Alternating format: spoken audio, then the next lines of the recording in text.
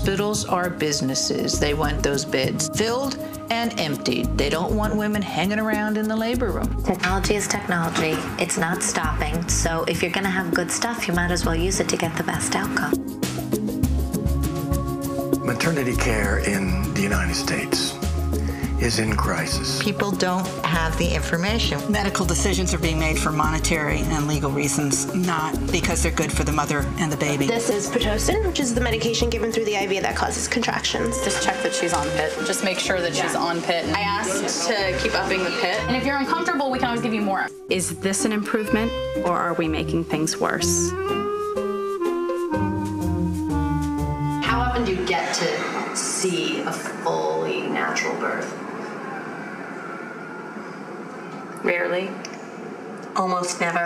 Everywhere else in the world, you see midwives attending 70 or 80% of all the births, and the United States stands alone. You want to talk big lobby, big dollars, they can kind of call a lot of shots. Accusations tonight that some hospitals are not being upfront with patients who are expecting a baby. Cesarean is extremely doctor-friendly. It's 20 minutes, and I'll be home for dinner. Basically, what the medical profession has done is convince the vast majority of women that they don't know how to birth.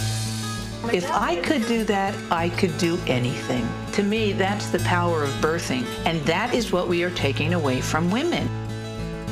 It wasn't an illness. It wasn't something that needed to be numbed. It needed to be experienced. It was the most adventurous day I've ever had in my life. I don't even have like a diaper. I don't even have that.